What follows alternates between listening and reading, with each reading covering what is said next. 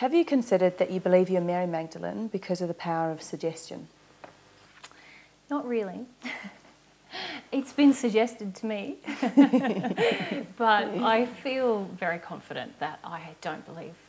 I feel very confident that I am Mary Magdalene, but not as a result of suggestion. There's a fair few reasons for that.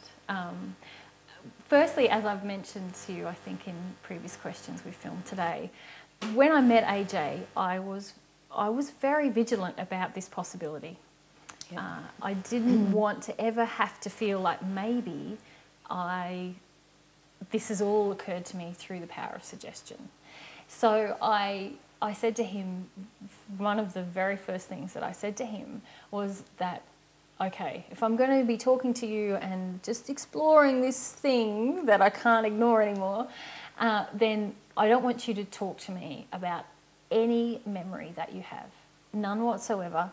I don't want you to talk to me about the kind of person you felt I was in the first century, things that you feel happened to me in the first century, any memory that you have about what happened between us in the first century, any memory of what happened to you in the first century. I don't want to know any of it, because if I'm going to have an experience, I want to know that it's come from me. And he honoured that request of mine. That's pretty amazing. It is pretty amazing.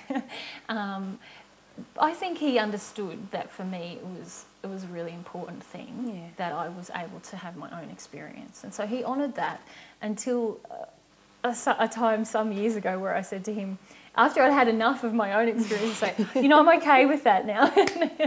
You tell me now. Yeah. And we've never ever sat down and we've never sat down and gone, right, so this is the story of my life, this is the story of your life. That's not how this happens for us. I've experienced a lot of memories, and through that experience, I've found when I've spoken to him about those things that we've had the same experience. He's experienced these memories before, and he knows what's happened, and he might have even spoken to other people about it that I don't know. And I've had these experiences, and we find that these memories meet. You know, a lot of my memories are from the time before I met him and after he passed in the first century. But there's also a multitude of memories of when we're together. And so I've found that even though we've never talked about these things, when I've had those experiences and allowed them again, that our experiences match up. But he certainly never suggested anything to me about any of that. I also think that in order for someone to be open to suggestion, they have to actually have an investment in wanting that suggestion to be true, if that makes sense. Yeah. Like you have to, if I was going to suggest something to you that you didn't, that held no, you had no desire for it to be true, or it hadn't actually happened, then you would be able to dismiss it really easily. Totally. Yeah. And for me to accept that I'm Mary Magdalene based purely on suggestion, I would have had to have some feeling that I actually would like to be Mary Magdalene. And that's not really the case. You've confirmed that in this interviews. Yes, I've talked about that before. I really didn't have any feeling that I wanted to.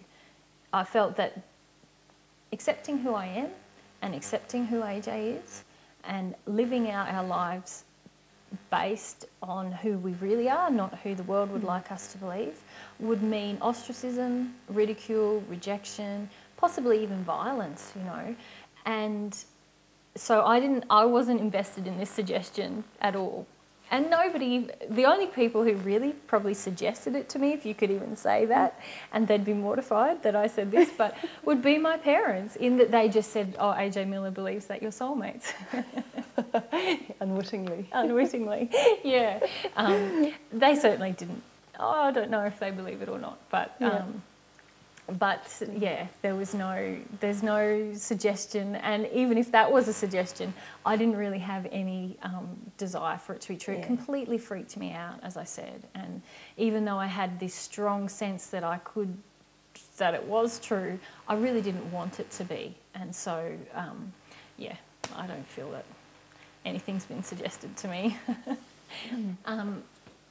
Probably the other thing to say about suggestion is also that while AJ didn't suggest anything to me about my memories, there's also no other suggestion, if you like, of what I experience or the life that I have a memory of anywhere else on the planet at the moment.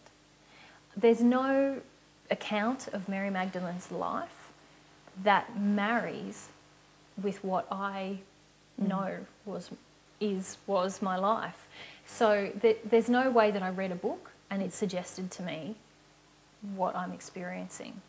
You know, some interviewers say to us, "Oh, so the Da Vinci Code got it right," just because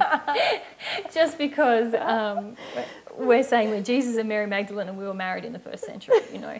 And I sort of think, well, on that one point, you know, that there's a lot of life that we lived on earth and in the spirit world, and that's not recorded anywhere on the planet at this point. There's elements of some details, some minor details that are recorded in the Bible and especially regarding my life. It's a little bit different for Jesus's life. But for me, there's some elements of truth in some things that are written and that I had never read. And I still haven't read most of them. But none of those things are an accurate depiction or an accurate account of my memories. So it's impossible that I've read something or been exposed to something which has suggested to me these memories or this experience or who I am, if you like. Yeah.